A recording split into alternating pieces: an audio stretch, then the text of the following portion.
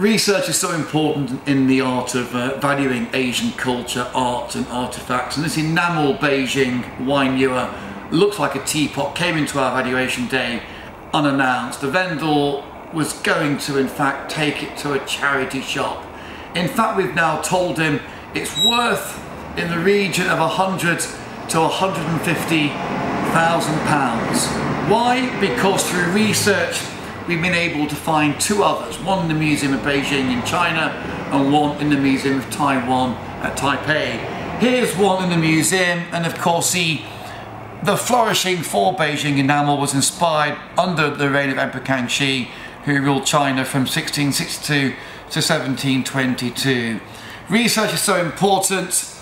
The market is so alive for art at home now in this staycation world, and despite the fact we are selling online to an audience, we have over 25,000 buyers now on Hansons Live, and with an international postage department and team, we are selling well, flourishing well, and I hope this will fly out and go maybe home to China, and who knows, we expect it might make up to £500,000. And for something so small, something so delicate, it's a real survivor. We're so excited.